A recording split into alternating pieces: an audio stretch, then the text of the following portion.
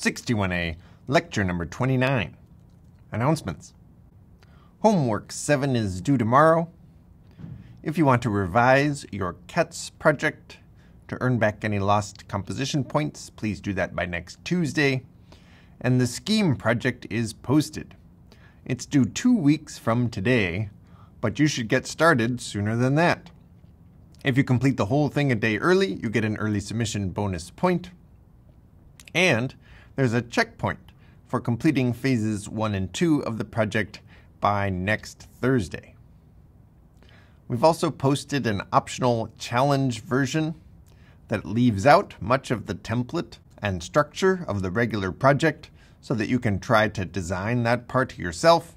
But most students just complete the regular version of the project, which is plenty of work on its own. So I'd only recommend trying the challenge version if you really want an extra challenge. Finally, there's an optional project fair on December 15th.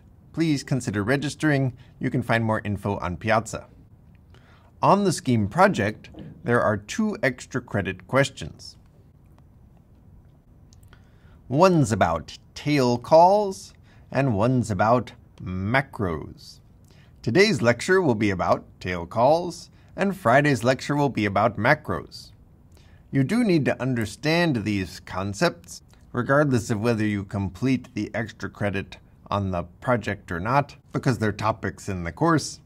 But my goal for the next 2 lectures is to help set you up to complete problems 19 and 20 for any students who want those extra credit points.